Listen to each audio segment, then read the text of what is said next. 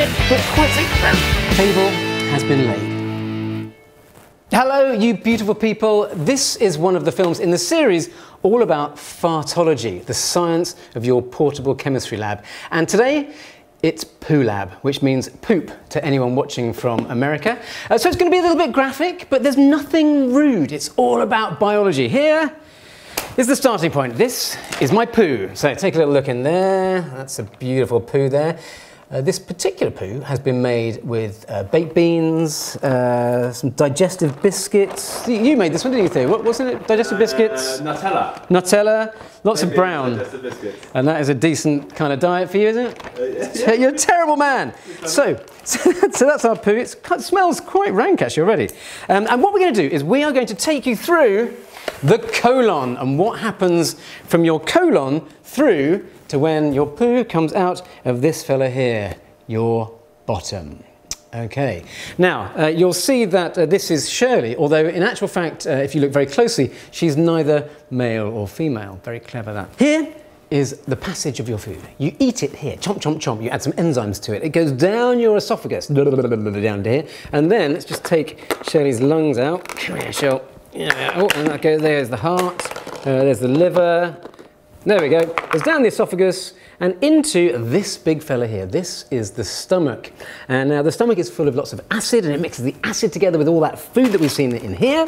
And then it goes down into, oh, get back in there. Goes down into this fella here. This is your long, thin, small intestine. It's very long, but it's very thin. That's why it's called the small intestine. Oh, that's where you get lots of enzymes added to it, and you remove lots of goodness out of it. We're not interested in that. This is what we're interested in, the colon. This is the last bit of your digestive system before you do a poo. Now, here we go. This is the ascending colon going up, the transverse colon going across, and then the descending colon coming down to your anus around the other side. So what's going on in your colon? Well, your colon is packed with bacteria. Now, you might think bacteria sounds like a bad idea, but not necessarily. You've got about 100 trillion different microbes in your colon, and lots of them break food down.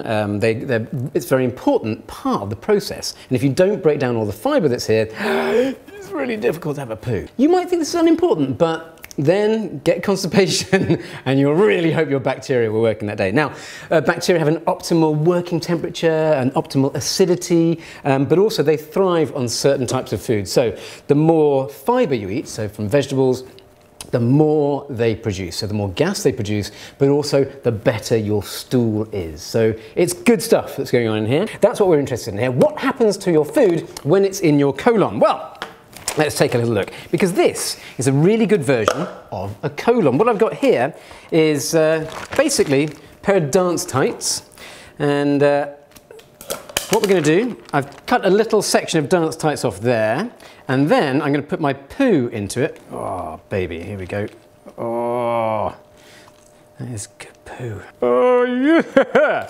Okay, so poo is now in the colon. So let's have a little look at the colon. This is not a bad representation of it, because the colon is where a lot of bacteria are mixed together with your food, but also you extract quite a lot of moisture out of the colon. Right, I'm going to try something I've never done before. Let's see if I can try and put a bit of pressure on the food in the colon. So if I spin it around like this, there you go. And you can see that you're getting quite a lot of juice out of it there. Oh, that's a beautiful thing. A lot of the moisture you get from the day doesn't just come from drinks, it's often squeezed out of your food as well. So we've got quite a bit out of there, and that dries it out and makes for a nice firm stool. Now, it's time to take our poo and put it into our rectum. Oh yeah, oh beauty. Right, okay, so the rectum is another bit of your anatomy. It's basically a holding chamber that exists just before you do a poo. So, sorry Shirley, made her a bit pooey. So it's down here. It's basically, yeah, it's a chamber, it's a tank for poo. And it just sits there after the digestion process has happened, ready for you to go to the toilet. You're there on the toilet, you're sitting there, you found your special space, you've got a copy of Fartology on the go, and you're going, oh, that's how poo works. And then you say, and here is my anus here, then you say to yourself, think I've got a big one coming. I've got a big one coming. I am ready. And you say, I am ready. And when everything's right with the world, you feel you're in your safe space, you bear down. And as you bear down, there we go, the rectum pushes the food out of there and it comes out of your ears.